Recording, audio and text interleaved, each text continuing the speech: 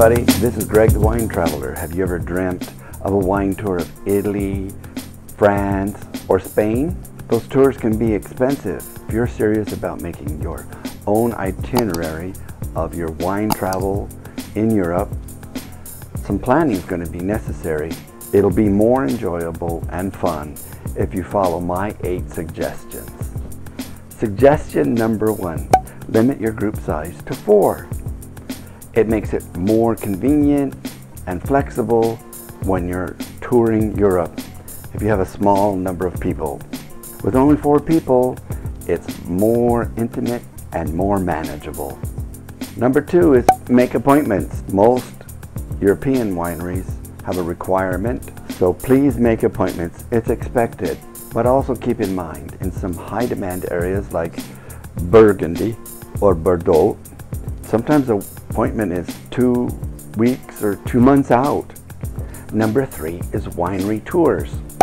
Do you want a winery tour or not? If you want a winery tour, plan an extra hour to 2 hours. It varies.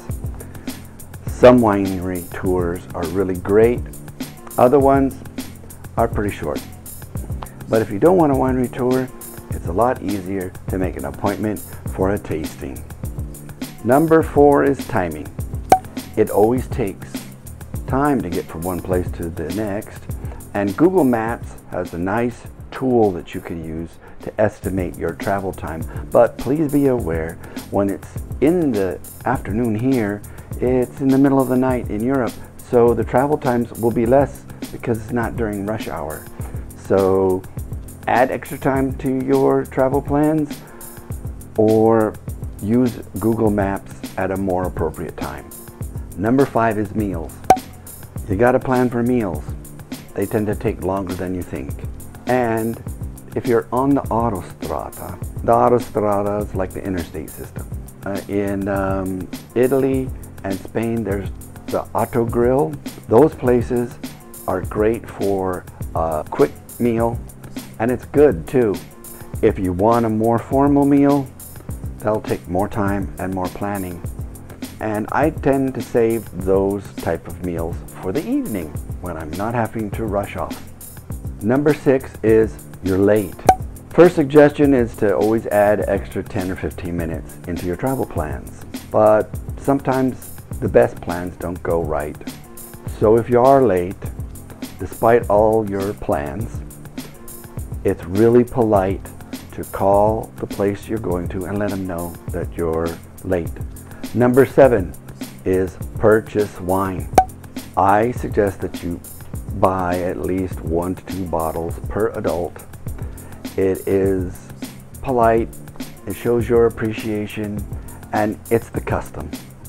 Number 8 is driving in Europe. It's not a problem, but you should know what you're getting into. I made a video on it, and it gives you a lot of information, and hopefully it'll make your plans go smoother. Folks, this list doesn't tell you everything you need to know, so if you have questions, please put them in the comments. I really appreciate that.